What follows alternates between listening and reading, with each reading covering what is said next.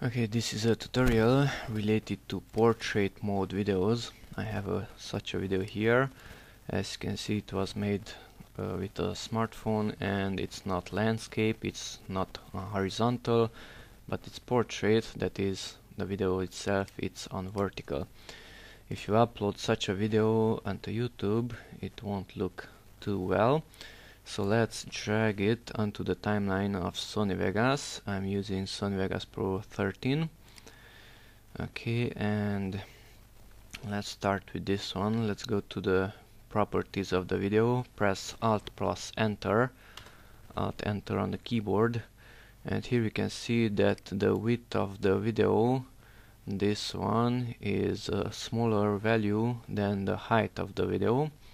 So we could either simply switch the two values, or I will type in a standard value of 1920, that's the width, and 1080, that's the height. Now the width of the video will be larger. Okay, now we have this black ugly looking thing, but the entire video itself, it's a landscape video, it's on horizontal. Okay, now to fill in these black parts there, let's go here onto the left side of the video track. So the first one is the video track, and the lower one, the second one, is the audio track, and we will duplicate the video track. So right click on that left area and duplicate track. Now we just created another identical video track. We have two of them.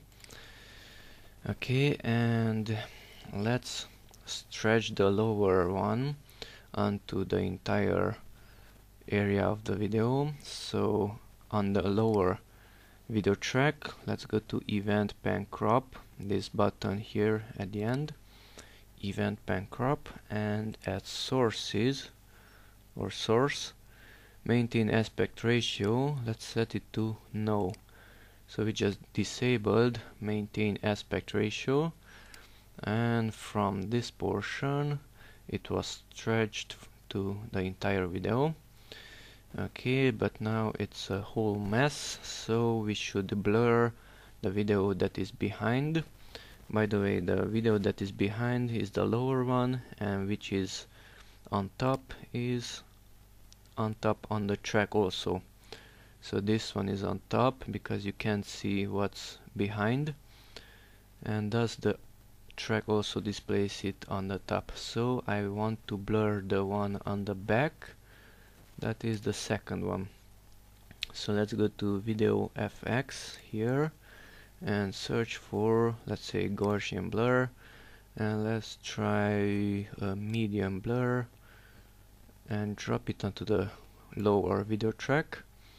And you can adjust it from here if you want another value. Let's copy that one and you can adjust it. Okay, let's paste it back.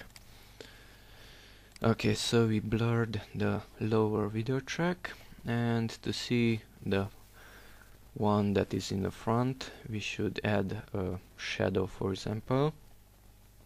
So to add a shadow for the front track, let's go to the one on the top, right click, not right click, go to this one, track motion, this button with the black arrow on it, and here we have 2D shadow and 2D glow. Okay, check the 2D shadow and notice that the shadow just appeared, and if you make a modification here by moving it to another location, it created another keyframe. So let's delete the first keyframe, because otherwise there will be a transition between the two. Right click on the first keyframe on the shadow track and click delete. Okay, now we have only this keyframe, and by moving this one, the shadow, notice that only this X and Y is moving. So let's center it by typing in 0 to X and Y, 0, 0, press enter, and now the shadow is equal on both sides. And here at blur, you can adjust the size of it if you want. Something like that is okay. and voila, now it looks better. So the same video is displayed behind, but is stretched and is blurred, plus a shadow is added to the side of the first video. Okay, so now the video is not in vertical, that is a portrait mode, but it's in a full screen, in a horizontal mode, which is a landscape mode. Okay, that's it. Thanks for watching and bye bye.